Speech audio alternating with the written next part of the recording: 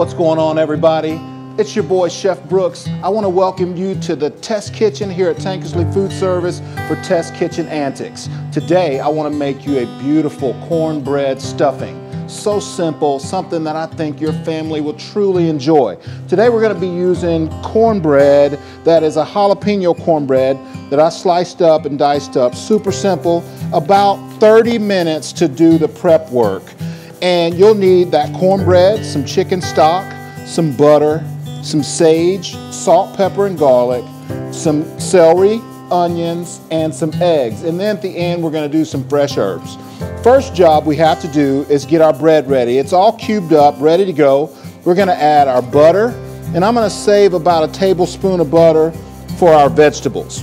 We're going to add our chicken stock, 3 cups to about 12 cups of the bread. Okay? We're going to add some sage right to the bread just for the love, and then we'll add some more later. And then salt and pepper. And we want to just mix that up really, really good so that we coat all of the bread with the stock and the butter. Just like that. Super simple. Now, at the same time, I'm going to go to the stove top. I've got a big cast iron skillet that I'm going to turn right on. That extra butter that I kept, I'm going to add right to that skillet. Then I'm going to grab my onions and my celery, already diced up, ready to go. So we just want to get that sauté in, and we're going to cook it about 3 to 4 minutes. Make sure that you season it with salt and pepper. Real good. Good dusting is what I always say. And then we're going to add some of that sage. Again, just a good dusting. Okay, so we've got our sauté done of all our vegetables, and they look beautiful. Look at those bad boys right there. And all we really want to do is go right into our bread and just give this a good toss in.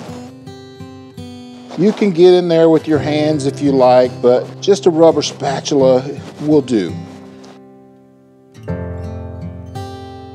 And we want to let this stand for 15 minutes. The reason why, we're going to put raw eggs in there that are very well whisked together, and we don't want them to scramble right off the bat, so we want to let this stand for 15 minutes.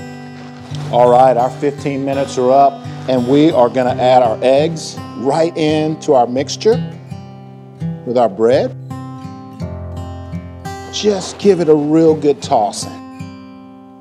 I'm going to add just about all the rest of the sage here.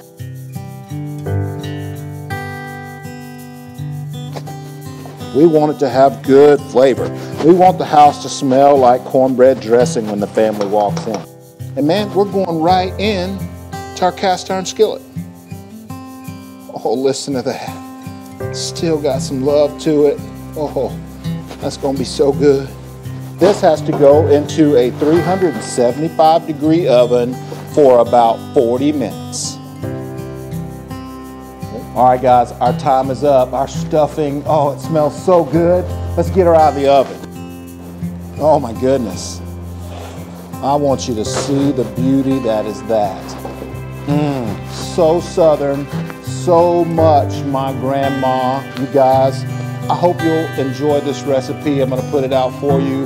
Man, have a great holiday from all of us here at Tankersley Foods Test Kitchen Antics.